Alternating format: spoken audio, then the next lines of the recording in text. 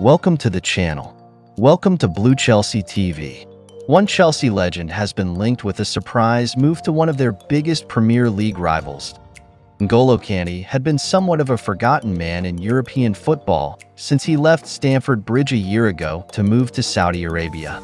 However, Kante reminded everyone of his quality at Euro 2024, being one of the most important players for France throughout the tournament.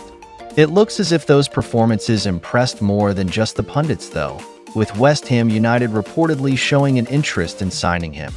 The midfielder enjoyed a number of successful years at Stamford Bridge when he was here, with him winning near enough every trophy available to him. Take a moment to like the video if you are enjoying the content. Subscribe to the channel if you are bumping here for the very first time. Chelsea fans don't want Kante at West Ham. Chelsea supporters seem to have made their mind up when it comes to what they hope happens with Kante, and they are not excited about the prospect of seeing him in a rival shirt. One user took to Twitter to say, "I don't think Kante will even want to go to West Ham out of respect to Chelsea. There are London rivals FGS. He left England entirely because of respect to Chelsea. So I'd be shocked if he accepted to return to England and not to Chelsea but a London rival team." Another added, "Chelsea should not allow this happen. Kante in England should only be in Chelsea shirt." A third stated, "I speak for all Chelsea fans that we don't want to see Kante in any other Premier League shirt except for his Chelsea and Leicester past." Another claimed, "N'golo Kante is a rare gem. No club would want to trade him, especially after his performance at the Euro 2024.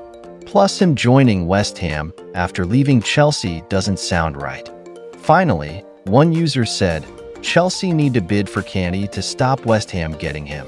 Plenty of midfielders at Chelsea. The Blues are already looking pretty stacked in midfield for next season, and have a number of players available to them who weren't last season." Romeo Lavia has been a regular in pre-season training up to now, with him only managing one appearance for his new club last summer. Kieran Dewsbury Hall became a transfer target after Enzo Maresca was hired, and the addition of him suggests there is plenty of backing to the new boss going forwards. That's all. Don't forget to like, comment, and subscribe. See you later with another video. Until then, bye-bye.